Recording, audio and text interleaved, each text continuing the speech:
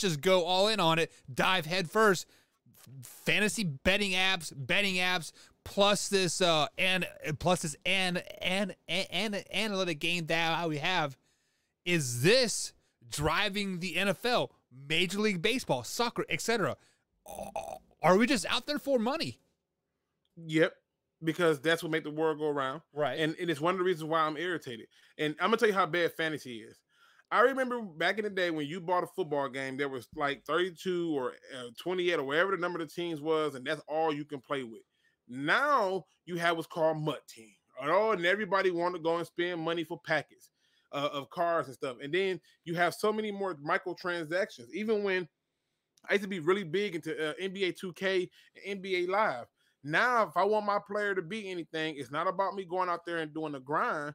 It's about me spending another $20, $40 and then still going out there to do the grind to get little attributes.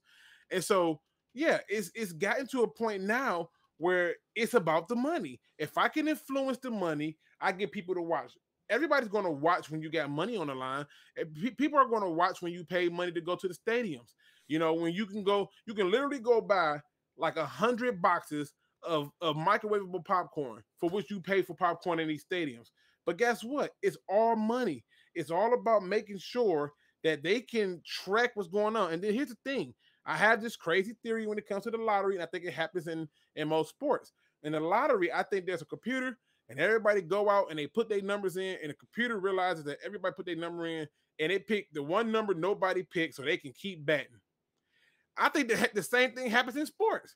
Everybody goes out and picks certain players on fantasy, and they look up and they go, oh, man, 100% of the people got this guy for fantasy. We go throw some flags here or something. It's got to be something altering these outcomes because it's happening too much, and it's scaring the hell out of me.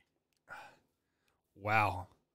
You guys are making me think and made me get upset because, I mean, I want to think that the game that I grew up playing in college and made a profession out of it for like a little while, right? That now all of a sudden it is rigged. Like there's no way that the NFL is rigged, right? Come on, man. I mean, dude, I remember